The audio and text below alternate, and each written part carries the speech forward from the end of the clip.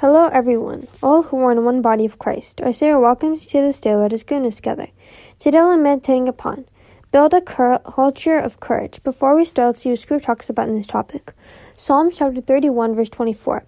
Be strong and let your heart take courage, all you who wait for the Lord. Now let's see what we can learn from the verse we have just read. The life of a great Christian leaders teach us that those who follow a God calling need God-sized courage. Noah built the ark on a dry ground where there was no sign of water and spent 50 to 80 years of consistency to build the ark.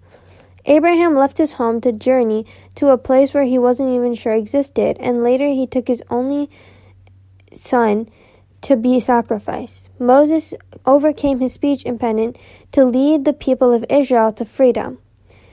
Joshua faced doubters who feared the promised land and was too difficult to conquer.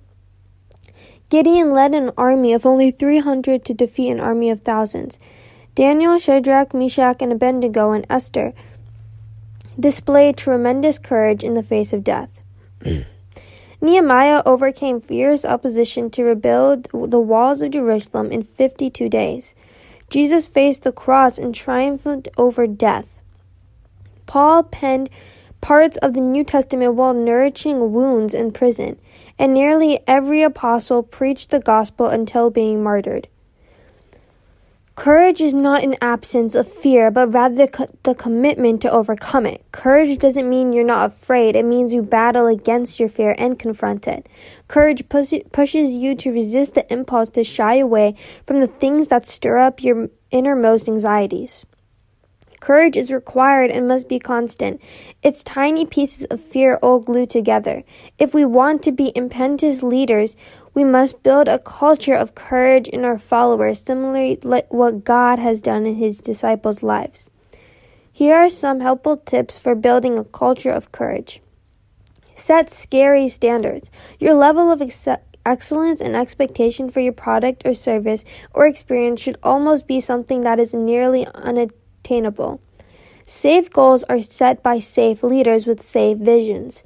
Give your people a goal that scares them, and you'll produce leaders who know what it means to overcome fear. Allow for failure. The road to success is many times put together through multiple failures. Allow for and even encourage your team to fail as they attempt to succeed. Reward innovation. Innovation requires taking risk, and bold risk requires creating a bold team members. Rewarding innovation will challenge your team to grow in their roles, pursue the right opportunities. Not every risk is a good one. Be disciplined, aggressively pursue a few things that make sense. Say no often. Learn to delegate. This is one of the most courageous things a leader can do. Entrusting others with important tasks requires letting go and relinquishing control. Liberally pass responsibility and authority to your team. If you want your team to be courageous, give them a chance to lead. So let's start our journey with the courage and build the country by our own example. This message also gives us a promise for day today. The promise is, every place that sole of your foot will tread upon I have given to you, just as I promised to Moses. Let's close time of prayer together. Please join me in this prayer. Dear Lord, Heavenly Father, mighty wonderful God, Lord, thank you for all of the work you are doing in me.